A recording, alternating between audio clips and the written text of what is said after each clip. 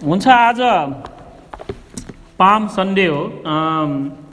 Palm Sunday भन्दाखेरि हामी थुप्रैचोटि सुनेको, तर वास्तवमा कतिपटक यो के हो भन्ने नबुझेको हुनसक्छ र त्यसकारण आज मैले आजको वचन चाहिँ meaning, expectation and reality, palm सन्डेको बारेमा यसको अर्थ चाहिँ के हो, यसमा चाहिँ मानिसहरूको आशा कस्तो हुन्छ र वास्तविकता चाहिँ के हो भन्ने बारेमा चाहिँ आजको वचनको शीर्षक मैले दिएको छु। त्यसकारण यो चाहिँ यूहन्नाको सुसमाचार 12 अध्यायको 12 पददेखि 19 पदहरूबाट हामी हेर्नेछौँ।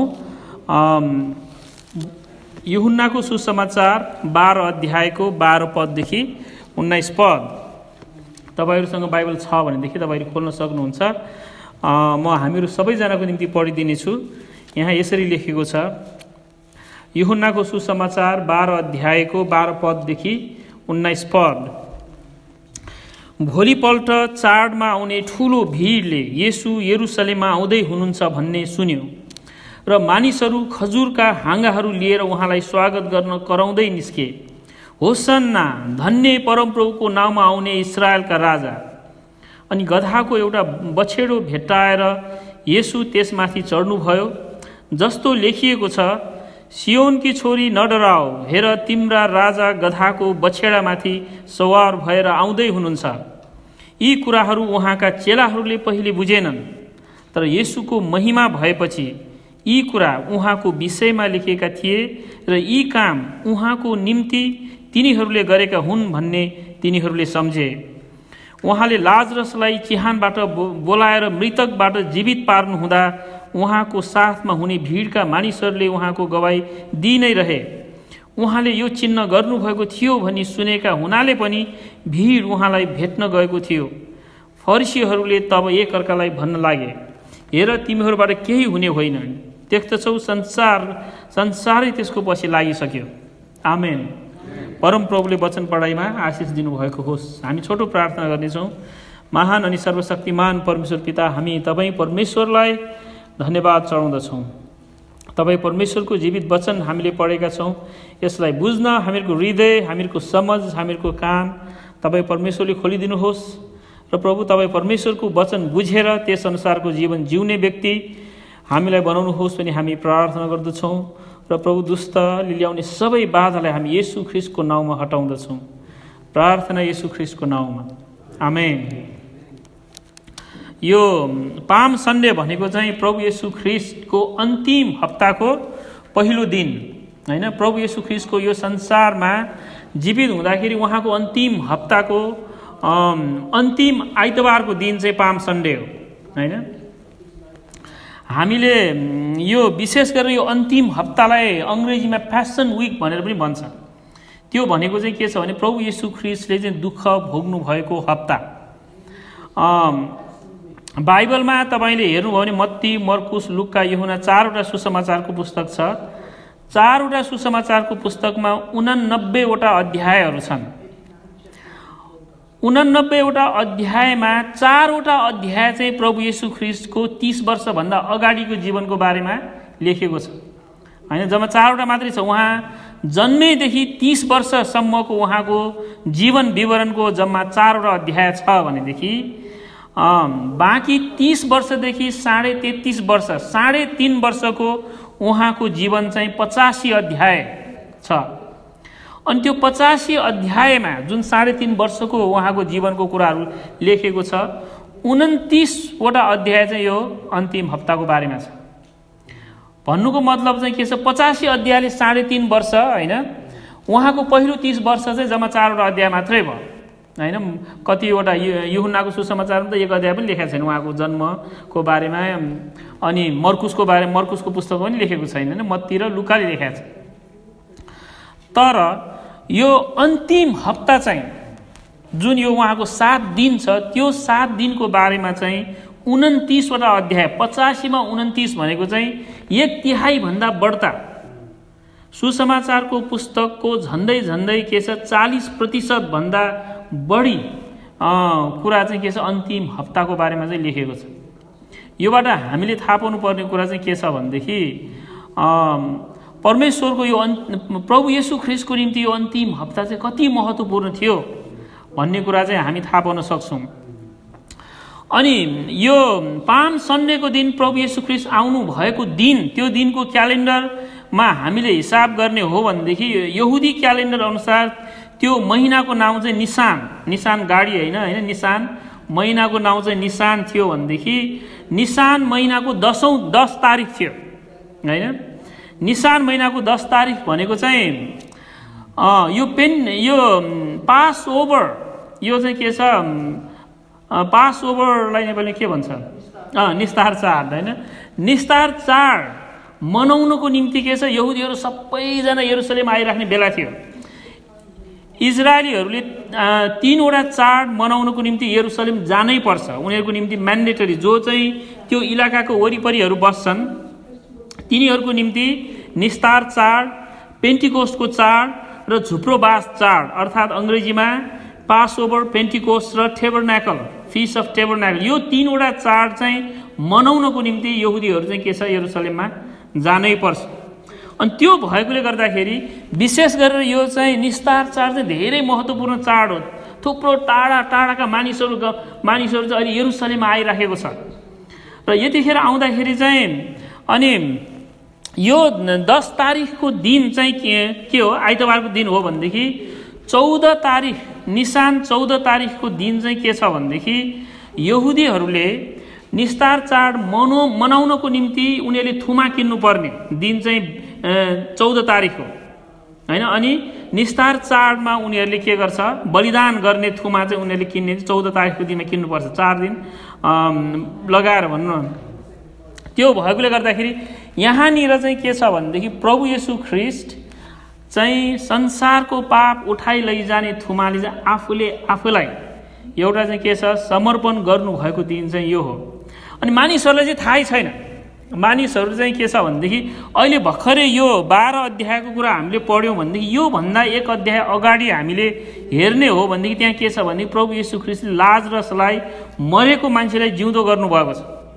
अनि जब त्यो सारा इजरायलीहरूले त्यहाँ यरुसलेम वरिपरि बस्नेहरू सबैले थाहा पाएको छ यहाँ एकजना यो येशू भन्नेले त के छ, यो मरेको मान्छेले त बिउताउनु भएछ त, यो हल्ला चाहिँ एकदमै भिजेको छ। चाडको बेलामा पनि सबै मानिसले सुनिरहेको छ, के सुनिरहेको छ, यो येशू भन्नेले चाहिँ के गरेको छ, मरेको मान्छेले बिउताएको छ, अब उहाँ त मसीह हुनुहुने रहेछ। अनि यहाँ तपाईँले हेर्नुभयो भनेदेखि यहाँ के छ, यो 17 पददेखि तपाईँले हेर्दाखेरि यहाँ पाउँछ, उहाँले लाजरसलाई चिहानबाट बोलाएर मृतकबाट जीवित पार्नु हुँदा उहाँका साथमा हुने भिडका मानिसहरूले उहाँको गवाई दिइ नै रहे। 17 पदमा के भनेको छ, अब भर्खरै मात्र भएको कुरा हो, यो लाजरस मरेकोबाट बिउँदा सबैले भने यो मान्छे उयो है, उहाँ हो, यो मरेको मान्छेले बिउँदाउन सक्ने ऊ देख भने सबैले भनेको भनेछ। 18 पदमा उहाँले यो चिन्ह गर्नुभएको थियो भनी सुनेका हुनाले पनि भिड उहाँलाई भेट्न गएको थियो। अब यो भिड कहाँबाट अचानक, हिजो अस्तिसम्म प्रभु येशू ख्रीष्टलाई एकदमै विरोध गर्नेहरू, प्रभु येशू ख्रीष्टको नामै सुने पनि यो को गर्नेहरू मान्छेहरू अचानक प्रभु येशू ख्रीष्टलाई किन राजा भनेर स्वागत गर्न लागेको, किन सबैले खजुरको बोट झिकेर होसन्ना होसन्ना भनेको होइन, किन अब उहाँलाई अचानक एउटा ठुलो सत्कार दिएको भन्दाखेरि किनभने उनीहरूले के सुनेको छ, उहाँले मरेको मान्छेलाई पुनरुत्थान गर्नुभयो भन्दाखेरि पुनर्जीवन पार्नु भयो भन्ने उनीहरूले सुनेको कारणले गर्दाखेरि एउटा त्यो सारा यरुसलेमभरि एउटा ठुलो एक्साइटमेन्ट छ, एउटा ठुलो। अनि त्यसमाथि उनीहरूको अवस्था कस्तो छ भनेदेखि सबै इजरायलीहरू जो यो निस्तार चाड मनाउन आउँछ उनीहरूले चाहिँ उनीहरूको भित्र मनमा के छ भनेदेखि अब यो रोमी शासनको मुनि हामी बसिराखेको, हामीले चाहिँ एक दिन मसीहा ख्रीष्ट आउनुहुन्छ, उहाँले हामीलाई स्वतन्त्रता दिनुहुन्छ भन्ने उनीहरूको भित्रदेखिको आशा, उनीहरूले धेरै लामो समयदेखि पर्खेर बसिराखेको कहिले हामीलाई चाहिँ ख्रीष्ट आउनुहुन्छ र यो रोमी साम्राज्यलाई हराएर हाम्रो निम्ति एउटा नयाँ देश स्थापना गर्नेछ भन्ने उनीहरूको चाहिँ के छ, आशा छ। अनि अचानक यसपालि निस्तार चाड मनाउन जाँदाखेरि त्यहाँ हजारौँ मानिसहरूको बिचमा उनीहरूले के हल्ला सुनेको छ भनेदेखि यहाँ एकजना यो येशू भन्नेले त के गरेको छ, मरेको मान्छेलाई पनि बिउताउन सक्ने भनेपछि 100मा 100% उनै रहेछ हाम्रो मसीह, उनै रहेछ ख्रीष्ट भनेर उनीहरूले सोचेर चाहिँ के गरेछ, उनीहरू एकदम एउटा ठुलो एक्साइटमेन्ट छ।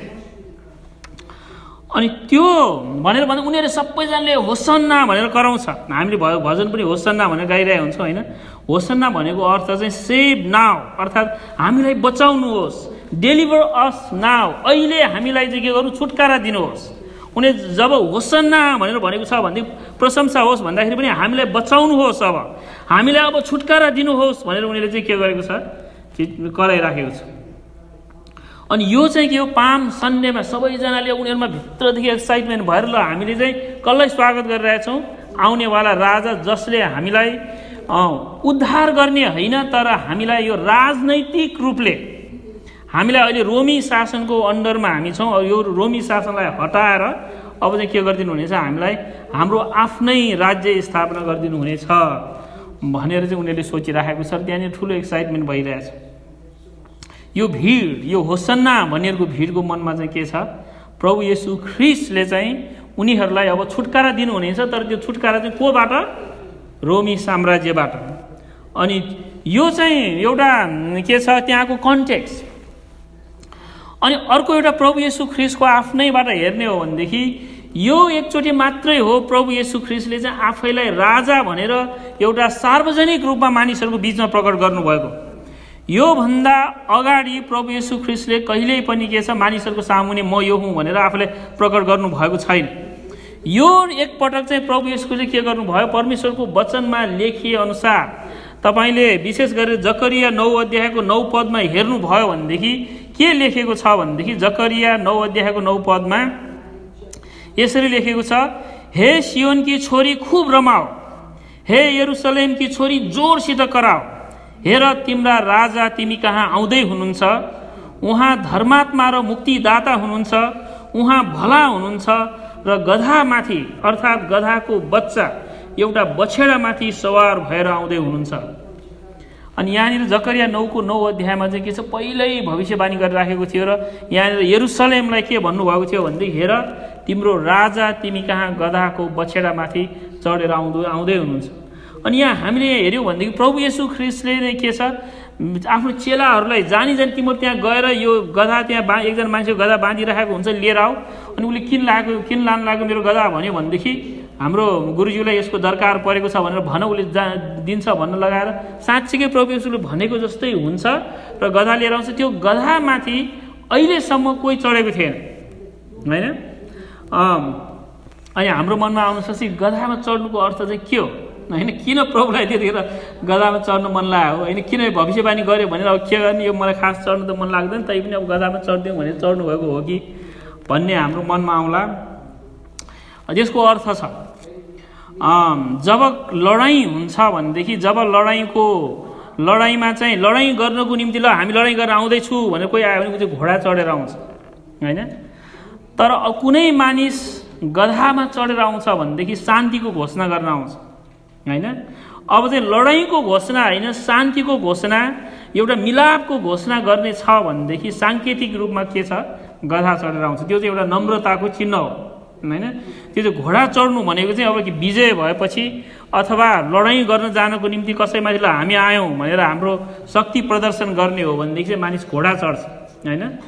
तर त्यसको ठिक उल्टा लडाइँ गर्नको लागि होइन, मिलाप गर्नको लागि, शान्ति गर्नको लागि, शान्ति घोषणा गर्नको लागि कोही आउँछ भने त्यो चाहिँ गधा चढेर आउँछ। अनि प्रभु येशू ख्रीष्टले यहाँ साङ्केतिक रूपमा पनि के छ भनेदेखि दिन खोज्नु भएको कुरा चाहिँ म चाहिँ के छ, शान्तिको घोषणा गर्न आएँ भनेर चाहिँ भनेको छ। यस कारणले गर्दाखेरि यहाँनिर के छ, परमेश्वरको वचनमा पहिल्यै लेखिराखेको छ। अनि के हुँदैछ भन्ने कुरा चाहिँ त्यहाँ 4 किसिमका मानिसहरू छन् यो भिडमा, होइन? यो भिडमा चाहिँ 4 किसिमका मान्छे। सबभन्दा पहिलो चाहिँ भनौँ चेलाहरू नै भयो। यो चेलाहरूले यहाँनिर हामीले हेऱ्यौँ भनेदेखि 16 पदमा के लेखेको छ भनेदेखि यहाँ हेर्नुहोस् त, यी कुराहरू उहाँका चेलाहरूले पहिले बुझेन, होइन? तर येशूको महिमा भएपछि यी कुरा उहाँको विषयमा लेखिएका थिए र यी काम उहाँको निम्ति तिनीहरूले गरेका हुन् भन्ने तिनीहरूले सम्झे। भन्नु खोजेको मतलब चाहिँ के छ भनेदेखि जुन बेला प्रभु येशू गधामा चढेर आइराख्नु भएको थियो, होइन, चेलाहरूलाई कुनैले दे ह्याड नो क्लू भन्छ अङ्ग्रेजीमा। यो प्रभुले के गरे उनले बुझै छैन, किन गधामा चढेर गइरह्यो, होइन? के हो, न उनीहरूलाई बाइबलको पद सम्झना छ न के छ, उनीहरूले चाहिँ के हो यो, होइन भनेर भनिरहेको छ। त्यत्तिकै खुसी भएर भिड, उनीहरूको ध्यान चाहिँ के छ, प्रभु येशू ख्रीष्टमा छैन, भिडमा छ, ओहो यो ल ठिक छ पुगी भइरहेछ उनीहरू। तर वास्तवमा के हो भन्ने कुरा यो 16 पद अनुसार पनि के छ, उनीहरूले बुझेका थिएन चेलाहरू, यो किन हो यस्तो, किन प्रभुले यो होइन गधामाथि चढेर सवार हुनुभएको भन्ने कुरा उनीहरू थाहा। उनीहरू येशू ख्रीष्टकै चेला हुन्, प्रभु येशू ख्रीष्टले उनीहरूलाई सिकाएको 3.5 वर्ष भयो, अब 1 हप्तामा छोडेर जाँदै हुनुहुन्छ, तर पनि उनीहरूले प्रभु येशू ख्रीष्टले गरेको कुरा चाहिँ बुझेका छैन। तर यहाँ के लेखेको छ भने उहाँको विषयमा येशूको महिमा भएपछि, तर पछि प्रभु येशू मरिसक्नु भएपछि, गाडिसक्नु भएपछि, पुनरुत्थान भएर आइसकेपछि त्यसपछि उनीहरूले बुझ्छ त्यो। अनि यो कुरा चाहिँ अहिले नै लेखिदिएको छ यहाँनिर होइन, यहाँनिर के भनेको छ, त्यसपछि चाहिँ उनीहरूले बुझे ए यो रहेछ नि त भनेर। अनि यहाँबाट हामीले एउटा एकदमै सिक्नुपर्ने कुरा, थाहा पाउनुपर्ने कुरा चाहिँ के छ भनेदेखि, यहाँ म यो 16 पद फेरि पढ्छु होइन। यी कुराहरू उहाँका चेलाहरूले पहिले बुझेनन्, तर येशूको महिमा भएपछि यी कुरा उहाँको विषयमा लेखिएका थिए र यी काम उहाँको निम्ति तिनीहरूले गरेका हुन् भन्ने तिनीहरूले सम्झे। यी कुरा उहाँको विषयमा लेखिएका थिए भन्नु खोजेको मतलब चाहिँ के छ, परमेश्वरको वचनमा त लेखा रहेछ नि यो, तर उनीहरूले चाहिँ बुझा रहन्छ, उनीहरूले चाहिँ के छ पढ्नु त पढ्यो तर राम्रोसँग थाहा पाउन सकेन। भन्नु खोजेको मतलब प्रभु येशू ख्रीष्टको बारेमा हामीले राम्रोसँग बुझ्ने हो भनेदेखि चाहिँ उहाँको वचन पढ्नुभन्दा अर्को ठुलो उपाय नै छैन होइन। जब हामी परमेश्वरको वचन पढ्छौँ भनेदेखि परमेश्वरको वचनमा एकदमै गहिरा गहिरा रहस्यका कुराहरू लेखिएका छन्। अहिले 21औं शताब्दीमा भइराखेका कुराहरू आजभन्दा 2000 वर्ष अगाडि लेखिराखेको छ। अनि हामीले यो किन भएको, कस्तो भएको, के भएको हामी छक्क परिरहेको हुन्छौँ। हामी यो संसार के भइरहेछ, कता गइरहेछ हामी नबुझेको बेलामा हामीले परमेश्वरको वचन राम्रोसँग हेऱ्यौँ भनेदेखि परमेश्वरको वचनमा चाहिँ के छ, जब अन्तिम समय आउनेछ त्यसपछि चाहिँ अन्तिम समय कस्तो हुनेछ होइन, यो संसारबाट प्रेम हराउँदै जानेछ भनेर लेखेको छ होइन। अन्तिम समयको चिन्हहरू यो हो, जातिको विरुद्धमा जाति खडा हुनेछ भन्ने कुराहरूदेखि लिएर विभिन्न कुराहरू छ। तर त्यो कुरामा हामी नजाउँ। भन्नु खोजेको कुरा चाहिँ के भनेदेखि हामीले विश्वास मात्र गरेर पुग्दैन, हामीले के गर्नुपर्छ, परमेश्वरको वचन बुझ्नुपर्छ। यदि हामीले परमेश्वरको वचन बुझ्यौँ के लेखिएको छ भन्ने कुरा हामीले बुझ्यौँ भनेदेखि उहाँको काम हामी बुझ्छौँ। चेलाहरूलाई चाहिँ किन गाह्रो भयो, उनीहरूले लेखिएको कुरा राम्रोसँग नबुझेको कारणले गर्दाखेरि प्रभु येशू ख्रीष्टले के गर्नुभयो त्यो बुझेन। हामीले पनि परमेश्वरको वचन राम्रोसँग बुझेका छैनौँ भनेदेखि, लेखिएको के छ त्यो बुझेका छैनौँ भनेदेखि परमेश्वरले हाम्रो जीवनमा गर्नुभएको काम के छ त्यो हामी बुझ्दैनौँ। परमेश्वरले हाम्रो जीवनमा काम गरिराख्नु भएको छ। तपाईँ र मेरो हरेकको जीवनमा उहाँले हामीलाई के बनाइराख्नु भएको छ, उहाँले हामीलाई कतै डोराइराख्नु भएको छ, उहाँले हाम्रो निम्ति योजना बनाइराख्नु भएको छ। तर हामीले कतिपटक चाहिँ बुझ्दैनौँ। किन बुझ्दैनौँ भनेदेखि उहाँले प्रकट गर्नुभएको कुरा, लेखेको कुरा चाहिँ हामी के गर्दैनौँ, थाहा पाउँदैनौँ। अनि त्यस कारणले गर्दाखेरि यो वचन दिँदाखेरि मैले बारम्बार भन्ने कुरा चाहिँ के छ भनेदेखि कतिपटक वचनमा चाहिँ हामीले हाम्रो मनको कुरा बढ्दा भन्ने गर्छौँ के, मानिसहरू मलाई यस्तो लाग्यो, मैले यो सपना देखेँ, प्रभुले मलाई यो देखाउनु भयो भनेर आफूले राति देखेको सबै सपना वचन प्रभुकै वचन जसरी भन्नेहरू पनि छ। अनि त्यो सपनाको कुरा कहिलेकाहीँ मिल्छ, कहिलेकाहीँ मिल्दैन होइन। कहिलेकाहीँ अब तपाईँको तर्कना के छ भने भर पर्छ त्यो चाहिँ होइन, तपाईँको सपना भन्ने कुरा चाहिँ कहिलेकाहीँ परमेश्वरले साँच्चीकै देखाउनुहुन्छ। तर यत्रो मोटो बाइबल हुँदै तपाईँले सपना दिन्छ भने ग्यारेन्टी छैन। तिमी मैले लेखेको कुरा चाहिँ नपढ्ने, सपनामा देखौ भन्ने। प्रभुले चाहिँ के भन्नुहुन्छ, पहिला मैले लेखेको तिमीले बुझ्ने भाषामा लेखिसक्यो होइन, राम्रोसँग पढ त त्यहाँ के छ, मेरो इच्छा खालि सपनामा देखौ मात्रै नभन, दर्शन दिनु भने नभन त के छ, मैले तिमीलाई लेखेको कुरा तिमीले बुझ्न सक्ने किन नपढ्ने, प्रभु मलाई दर्शन देऊ भनेर भनिरहेको हुन्छ। त्यस कारणले गर्दाखेरि यहाँ हामीले बुझ्नुपर्ने कुरा के छ भनेदेखि धेरै पटक हामी यो स्वप्नदर्शी, यो विभिन्न मनका कुराहरू मलाई यस्तो भन्नुभयो, कतिजना प्रचारहरूले त प्रभुले मलाई भन्नुभयो भने सिधै प्रचार गर्छ होइन। त्यो एकदमै गलत हो। किन गलत हो भनेदेखि बाइबलमा के लेखेको छ भनेदेखि हरेक अगमवक्तालाई जाँच गरेर हेर भनेर भनेको छ। झुठो अगमवक्ताहरू धेरै आउँछन्। 50 जना अगमवक्ता आयो भने 49 जना झुठा हुन्छ होइन। जब हामीले आफ्नो मनको तर्कनालाई परमेश्वरको वचन भनेर राख्छौँ भनेदेखि हामी झुठा हुन्छौँ। हाम्रो इच्छा त एकदमै राम्रो हुन्छ, म प्रभुको मान्छेलाई एकदम प्रेम गर्छु भनेर भनिरहेका हुन्छौँ, तर वचनबाट उहाँले दिनुभएको वचनलाई छोडेर हामी हाम्रो मनको तर्कनामा गयौँ भनेदेखि गलत कुरा भनिरहेको हुन्छ। त्यस कारणले गर्दाखेरि यहाँ के छ, प्रभु येशू ख्रीष्टसँगै 3.5 वर्ष बसिराखेका चेलाहरूले सिकिराखेकोहरूले पनि नबुझेको कुरा किन भनेदेखि लेखेको कुरामा उनीहरूले ध्यान दिएन, मान्छेको यो विचारका कुराहरूमा बढ्ता ध्यान दियो। मान्छेले के सोचिरहेछ नि त भनेर भन्दाखेरि यहाँनिर यतिखेरको समयमा चेलाहरूलाई पनि के थाहा छ, प्रभु येशू ख्रीष्टले त लाजरसलाई चाहिँ यहाँ मरेको मान्छेले बिउताउनु भयो, अब उहाँ चाहिँ मसिह हुनुहुन्छ। चेलाहरूको विचारमा यतिखेर हामीले उनीहरूको बारे कुरा सुन्ने हो भनेदेखि उनले के भन्छ, ल हाम्रो गुरुज्यू चाहिँ को हुनुहुन्छ, साँच्चै ख्रीष्ट हुनुहुन्छ। मिल्न त मिल्यो, तर त्यो मिले पनि 100मा 100% मिलेको छैन। किन मिलेको छैन? उनीहरूले भनेको उहाँ ख्रीष्ट हुनुहुन्छ त मिल्यो, तर उनीहरूको ख्रीष्ट भनेको के हो भन्ने बुझाइ चाहिँ मिलेको छैन उनीहरूको। उनीहरूले ख्रीष्ट भनेको चाहिँ अब उनीहरूले चेलाहरूले बुझेको चाहिँ के हुन्छ, अब उहाँले यो रोमी साम्राज्यलाई हराइदिनुहुन्छ हैन। अब यो रोमी साम्राज्य यो थुप्रै ग्रुप छ, मैले बारम्बार भन्छु इजरायलीहरू नेपालीहरू त्यसै भनेर हैन। माओवादीहरूले सरकार यो पञ्चायत कालमा माओवादी नभनौँ है, त्यतिखेर त पछि हो नि माओवादी आएको। ल यो बहुदल पार्टीहरूले एमाले काङ्ग्रेस नै भनौँ, उनीहरूले पञ्चायत कालमा राजाको विरोध गरेको जस्तै यो के छ, यतिखेरको समयमा थुप्रै इजरायलीहरूले रोमीहरूको विरोध गरिरहेछ। किन हामी उनीहरूको अधीनमा बस्ने हैन? हामीलाई हाम्रो स्वतन्त्र देश चाहिँ बाइबलमा भनेछ प्रभुले दिन्छु ख्रीष्ट पठाउँछु भनेछ भने उनीहरू हडताल गर्न एकदम च्याम्पियन छ हैन।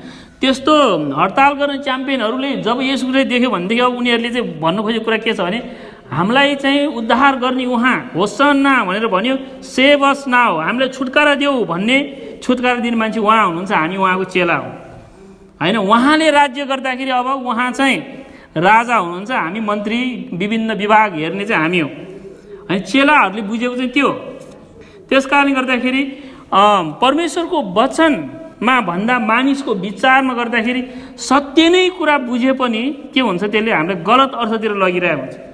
चेलाहरूले बुझेको छैन भनेदेखि यो भिडहरूले पनि यहाँ तपाईँले हेर्नुहुन्छ, यसो हेर्दाखेरि भिडहरू पनि कस्तो राम्रो होइन, सबैजना खजुरको बोट लिएर कतिजनाले आफ्नो लुगा ओछ्याइरहेछ बाटोमा, ल ताली बजाऊ, यहाँ मरेको मान्छेलाई बिउताउन सक्ने ठुलो एकदम अगमवक्ता भन्दा पनि ठुलो एकदम ख्रीष्ट आउनुभएको छ, उहाँ नै हाम्रो उद्धारकर्ता हुनुहुन्छ, उहाँले हामीलाई हाम्रो देश अब हाम्रो हातमा राखिदिनु हुनेछ, हामी पनि स्वतन्त्र देश हुनेछौँ, हामी पनि संसारको कुनै देशभन्दा कमी हुने छैन, अहिलेसम्म हाम्रो देश छैन, अब हाम्रो देश हुनेछ भने सबै मनमा एक्साइटेड भएर उनीहरूले गरिराखेको छ। तर उनीहरू पनि के गरेका छैन, मिलेको छैन।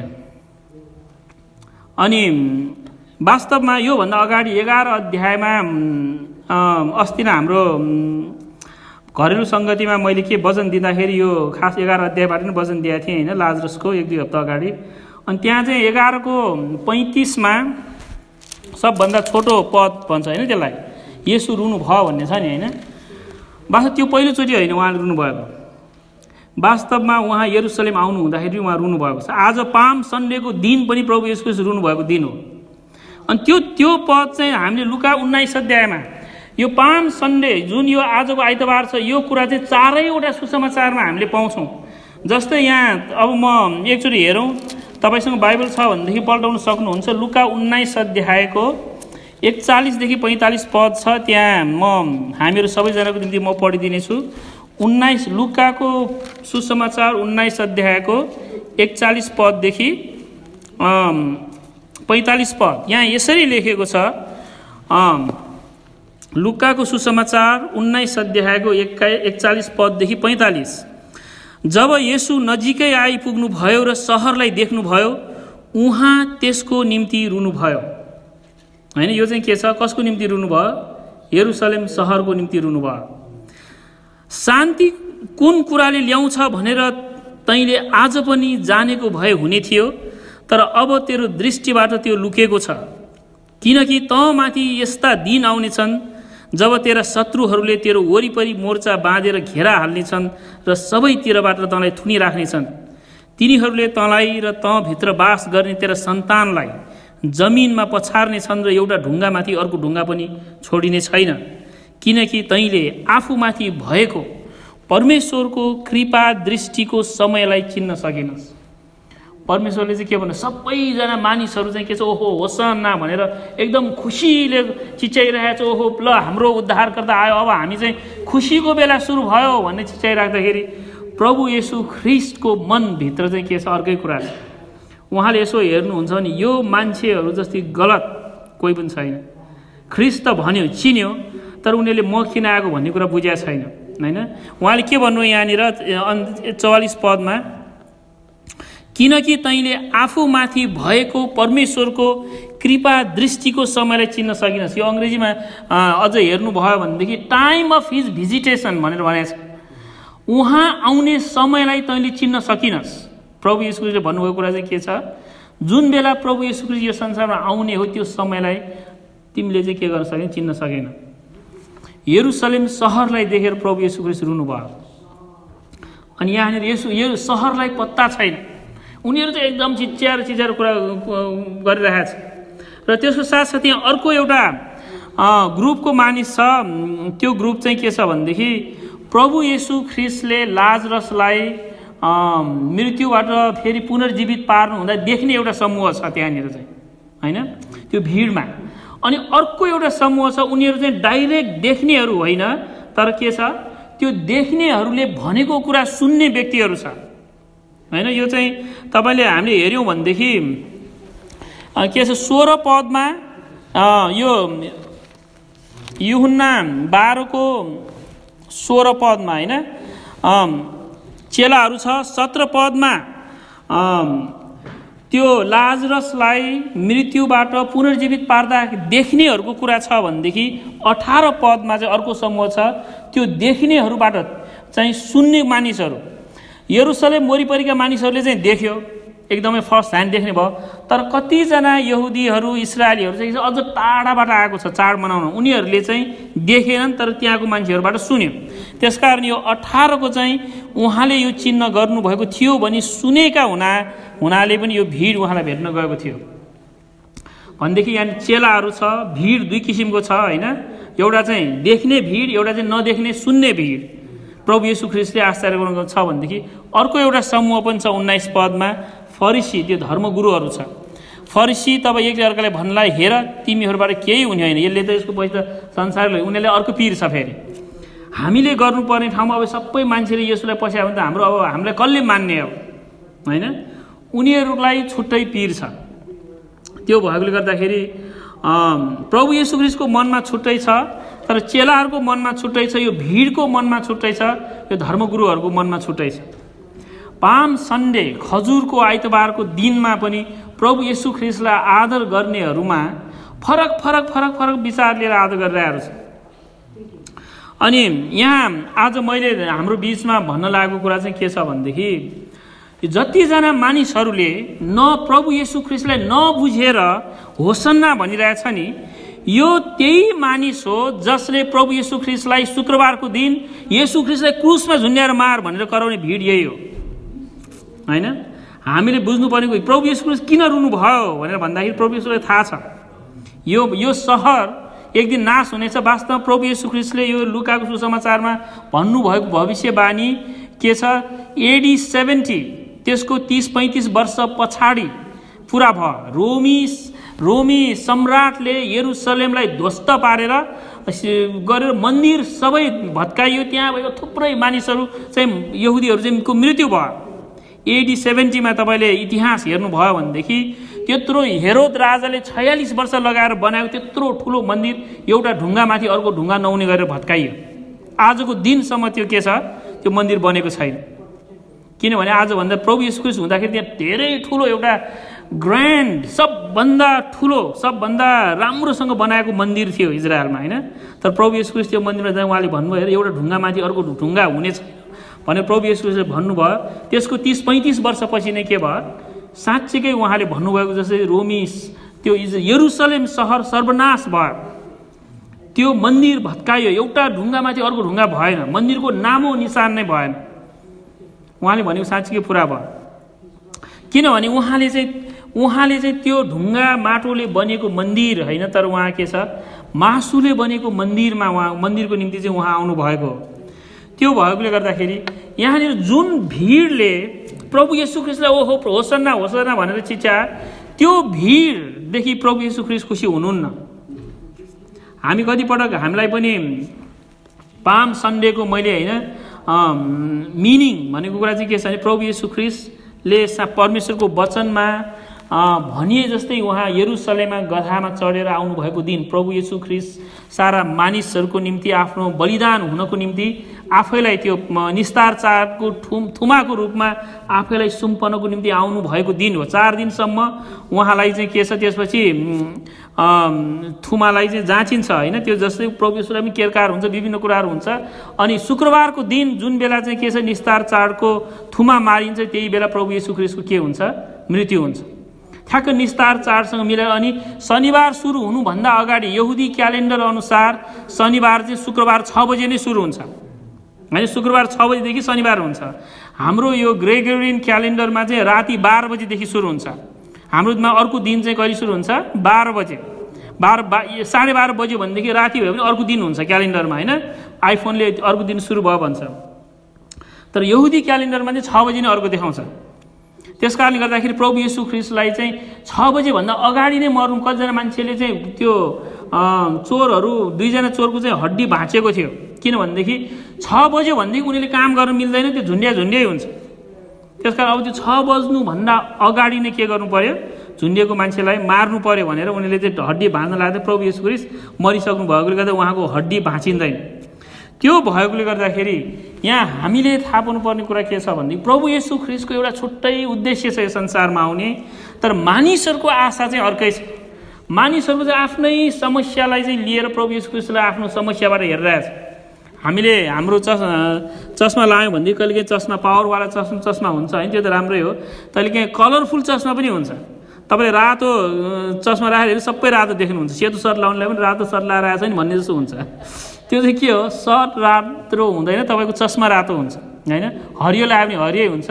अनि एउटा उखान पनि छ नि, साउनमा आँखा फुटेको गोरुले सधैँ हरियो देख्छ अरे होइन, त्यो भनेको चाहिँ के छ, उसको आँखा फुट्दाखेरि सधैँ हरियो भइरहेको थियो, उसले सधैँ हरियै देख्छ अरे।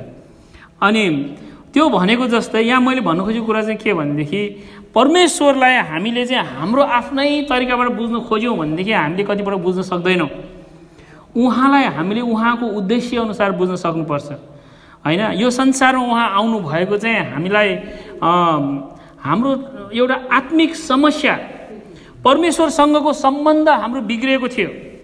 अदनको बगैँचामा परमेश्वरले आदमलाई राख्नुभयो, सधैँको निम्ति राख्नुभयो, तर उसले पाप गरेकोले गर्दाखेरि अदनको बगैँचाबाट के छ, निस्किनु परेको थियो। परमेश्वरको उपस्थितिबाट हामी सधैँको निम्ति बाहिर हुनु परेको थियो। तर अब प्रभु येशू ख्रीष्टको मृत्युको कारण अब हामी फेरि परमेश्वरसँग सधैँ बस्न पाउने हुन्छौँ। त्यो चाहिँ प्रभु येशू ख्रीष्टले गर्न खोज्नु भएको काम चाहिँ त्यो। तपाईँ र म खुसी किन हुन सक्छौँ भनेदेखि एकपटक आदमलाई बगैँचाबाट निकालेपछि हामी सबैजना निस्कै भयौँ। अब प्रभु येशू ख्रीष्टको कारण उहाँले दुःख भोग्नु भएको कारण अब हामी फेरि के छ, उहाँसँग हामी आदमभन्दा पनि राम्रोसँग बस्ने अवस्थामा हामी पुग्नेवाला छौँ। अनि हाम्रो आनन्दको स्रोत चाहिँ त्यो हुनुपर्छ। तर कतिपटक हामीले चाहिँ छुट्टै किसिमको अहिले एउटा प्रस्प्यारिटी गस्पल भनेर भन्छौँ होइन, हेल्थ एन्ड वेल्थ गस्पल। त्यो भनेको चाहिँ परमेश्वरले आशिष दिनुहुन्छ, आशिष नदिने होइन। उहाँले हामीलाई, उहाँको सेवकहरूलाई उहाँले कुनै पनि त्यसो एकदम कमजोर भएर एकदम गरिब भएर रहोस् भन्ने उहाँको इच्छा छैन। तर त्यो चाहिँ मुख्य होइन। तर कतिपटक हामीले नबुझेर चाहिँ हामी स्वस्थ हुनु र हामी धनी हुनु नै प्रभु येशू ख्रीष्टको आशिष हो भनेर बुझ्यो भनेदेखि त्यो चाहिँ गलत हो।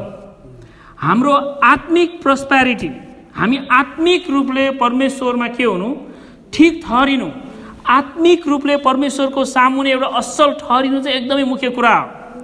तर अब कतिपटक मानिसहरूले नबुझेर यो चेलाहरू जस्तै, यो भिडहरू जस्तै, उनीहरूलाई आत्माको मतलब छैन। उनीहरू के को मतलब छ, उनीहरूलाई उनीहरूको देशको मतलब छ, रोमी साम्राज्यलाई कसरी हटाउँ भन्ने मात्र उनीहरूको ध्यानमा छ। त्यो भएकोले गर्दाखेरि उनीहरूलाई देखेर प्रभु येशू ख्रीष्ट के गर्नुभयो, रुनुभयो। हामीले पनि प्रभु येशू ख्रीष्टलाई विश्वास गरेर प्रभु तपाईँलाई विश्वास गर्यो भनेदेखि त मैले यस्तो मेरो रोग कहिले पनि नलाग्नु पर्ने हो, रोग लाग्यो प्रभु के हो, तपाईँ होइन कि मेरो विश्वास मिलेन भनेर हामी प्रश्न गर्ने होइन। हामीलाई चाहिँ हाम्रो यो मेटेरियल ब्लेसिङ, यो यो संसारिक मानिसहरूको दृष्टिमा पाउने सफलता नै आत्मिक सफलता हो भनेर हामीले बुझ्यौँ भनेदेखि चाहिँ के हुन्छ, अनि यो पाम सन्डेमा त्यो भिडले प्रभु येशू ख्रीष्टलाई नबुझेको जस्तै ख्रीष्ट भन्दा भन्दै पनि भनिरहेछ होसन्ना भनिरहेछ, त्यो मान्छेले 3-4 दिनपछि के भन्छ, यसलाई क्रुसमा मार भन्ने पनि त्यही हुन्छ। हामीले यदि प्रभु येशू ख्रीष्टलाई हाम्रो अनन्त जीवनको लागि बाहेक यो संसारिक भौतिक सुविधा भौतिक आशिषको निम्ति विश्वास गरेका छौँ भनेदेखि हाम्रो विश्वास पनि के जस्तो हुन्छ, यो भिडको जस्तो हुन्छ। उहाँले यो गर्नुभयो, आश्चर्य गर्नु ल होसन्ना भने चिच्याउँ भन्यो, पछि गएर के हुन्छ, 3 दिन मात्रै पछि उनीहरूले के भन्यो, यसलाई क्रुसमा, यसलाई बरब्बासँग दाँजेको छ। शुक्रबारको दिन गुड फ्राइडे, पाम सन्डेबाट गुड फ्राइडेमा पुग्दाखेरि, अब आउने शुक्रबार गुड फ्राइडे हो, गुड फ्राइडेमा पुग्दाखेरि प्रभु येशू ख्रीष्टलाई सबै मान्छे धर्मगुरुहरूले चाहिँ यसलाई क्रुसमा झुन्ड्याएर मार भन्यो। तर पिलातुसले चाहिँ के छ, होइन उसलाई नमारौँ, बिचरा अब ऊ रोमी नागरिक भएकोले गर्दा, रोमी हाकिम भएकोले गर्दाखेरि यो यहुदीहरू जस्तो धर्मकर्मको उसलाई मतलब छैन, उसलाई न्यायको मतलब छ। यो मान्छे त दोष छैन, म किन मार्छु, म मार्दिनँ यसलाई, ल एकजनालाई मैले छोड्न पाउँछ, कसलाई छोड्ने, यो येशूलाई छोड्ने कि यो बरब्बास, यो डाका, होइन यो संसारले दुःख दिने मान्छे छोड्ने भन्दाखेरि मान्छेहरूले कसलाई छान्यो, बरब्बासलाई छान्यो। बरब्बालाई छान्ने, उसलाई छोड, येशूलाई चाहिँ के गर, क्रुसमा झुन्ड्याऊ भनेर चाहिँ उनीहरूले भनेको छ। त्यो भिड त्यही भिड हो जसले प्रभु येशू ख्रीष्टलाई क्रुसमा झुन्ड्याउनुको निम्ति चिच्याएको थियो। तर आज पाम सन्डेको दिनमा चाहिँ के गरिरहेछ, होसन्ना भनेर कराइरहेछ। अनि यहाँ हामीले सबैले बुझ्नुपर्ने कुरा के छ भनेदेखि, प्रभु येशू ख्रीष्टलाई हामीले ठिक तरिकासँग बुझेनौँ भनेदेखि उहाँ हामीलाई हाम्रो भित्र हृदयमा शान्ति दिनको निम्ति, हामीलाई अनन्त जीवन दिनको निम्ति आउनु भएको हो भन्ने कुरा नबुझेर संसारिक भौतिक यो र हाम्रो निको हुने कुरा, हामीलाई एकदमै धेरै यो वेल्थ, होइन संसारको मान मर्यादामा बढाउने कुरा मात्र हामीले विश्वास गरेका छौँ भनेदेखि हाम्रो विश्वास र त्यो भिडको विश्वास जसले होसन्ना भन्ने चिच्या केही पनि फरक हुँदैन। It will be just a matter of time, होइन समय मात्र हुन्छ। हामीले छोडिदिएँ मैले, नहुने रहेछ, केही त फरक छैन, होइन बरु विश्वास नगर्नेहरू कस्तो राम्रो छ, म चाहिँ कति दुःख पाएको भनेर एक दिन के गरिदिन्छ, छोडिदिन्छ। अनि प्रभु येशू ख्रीष्टलाई थुप्रै छोड्नेहरूले पनि त्यसरी छोडिरहेछ। त्यो भएको गर्दा यो पाम सन्डेको दिनमा वास्तविकता के भनेदेखि प्रभु येशू ख्रीष्ट त्यो भिडको होसन्ना चिच्या भनेर चिच्याए पनि वास्तव उहाँ चाहिँ के छ, परमेश्वरको वचन अनुसार चाहिँ उहाँ राजा भएर आउनुभयो सार्वजनिक रूपमा, तर भित्र हृदयमा चाहिँ त्यो मानिसहरूको अवस्था देख्दाखेरि चाहिँ उहाँ रुनुभएको दिन हो। अनि आज हामीले सोध्नुपर्ने चाहिँ, मैले प्रभुलाई होसन्ना, प्रभु तपाईँको नाउँ उचालिएको होस्, प्रभु तपाईँलाई धन्यवाद भन्दाखेरि उहाँले हामीलाई चाहिँ कसरी हेरेर राख्नुभएको छ, हाम्रो आशा केमा छ, हामीले के कुराको आश गरिरहेछौँ प्रभु येशू ख्रीष्टबाट, होइन हामीले चाहिँ हाम्रो संसारिक थोकहरू आशा गरिरहेछौँ भनेदेखि, अनि प्रभु येशू ख्रीष्टले भन्छ म त संसारिक थोक दिन आएको होइन, दिँदै नदिने होइन, संसारको थोक पनि म दिन्छु, तर त्यो चाहिँ मेरो मुख्य पोइन्ट चाहिँ त्यो होइन। अनि प्रभु हामीलाई संसारको थोक होइन, तर तपाईँ परमेश्वरले दिने जीवन चाहिन्छ भने जब हामी माग्छौँ भनेदेखि अनि के हुन्छ, संसारको थोक पनि उहाँको ईश्वरको राज पहिले खोजी गरेर सबै थोक उहाँले थपेर दिनुहुनेछ। हामी ईश्वरको राज नखोज्ने थोक मात्र खोज्नेहरू भयौँ भनेदेखि चाहिँ उहाँ के हुन्छ, अनि यस्तै रहेछ, अब मलाई त बोर लाग्यो, यरुसलेम सहर र हामी केही फरक हुँदैन, होइन। त्यस कारण यो पाम सन्डे जब हामी प्रभुलाई होसन्ना भनेर त्यो खजुरको यहाँ बोर्ड छ, सायद तपाईँहरूमध्ये कतिजनाले उचाल्ने भयो भनेदेखि त्यहाँ छ, होइन होसन्ना भनेर भन्ने हो भनेदेखि गर्न सक्नुहुन्छ। तर त्योभन्दा मुख्य कुरा चाहिँ के छ भनेदेखि प्रभु येशू ख्रीष्टलाई हामीले उहाँको वचनबाट बुझ्ने, जब उहाँको वचनबाट हामीले उहाँलाई बुझ्छौँ भनेदेखि उहाँको एउटा छुट्टै किसिमको योजनालाई हामी बुझ्छौँ र हामीले हरेक अवस्थामा सबै जीवनको सबै परिस्थितिहरूमा परमेश्वरले प्रभु तपाईँलाई म धन्यवाद भन्न सक्ने हामी चाहिँ हुनेछौँ। आउनुहोस् हामी प्रार्थना गरौँ। महान अनि सर्वशक्तिमान परमेश्वर पिता, हामी तपाईँ परमेश्वरलाई धन्यवाद चढाउँदछौँ। तपाईँ आजको दिन, आजभन्दा 2000 वर्ष अगाडि यो संसारमा आउनुभयो र प्रभु यो संसारमा आउनु भएर अनि यरुसलेम सहरमा गधामाथि चढेर तपाईँले आफैलाई संसारको राजा भनेर घोषणा गर्नुभयो। तर तपाईँ यो संसारका राजाहरू जस्तो होइन, तर आत्मिक राजा, एउटा छुट्टै राज्यको राजा हुनुहुन्छ भनेर तपाईँले हामीलाई सिकाउनु भएको छ। साँच्चै प्रभु हामीले हाम्रो हृदयको राजा तपाईँलाई बनाउन सकेको होस् पनि हामी प्रार्थना गर्दछौँ। सबै कुराको निम्ति धन्यवाद। प्रार्थना येशू ख्रीष्टको नाउँमा, आमेन।